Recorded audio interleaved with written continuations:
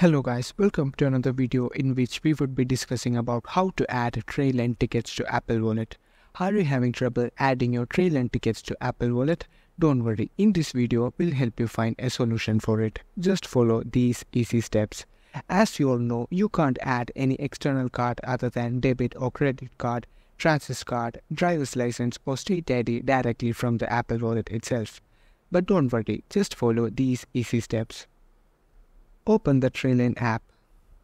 Enter your destination. Click on the time and date and select Find Time and Prices.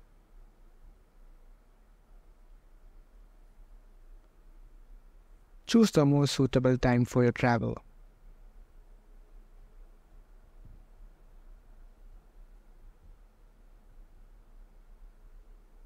After that, scroll down till you find e-ticket.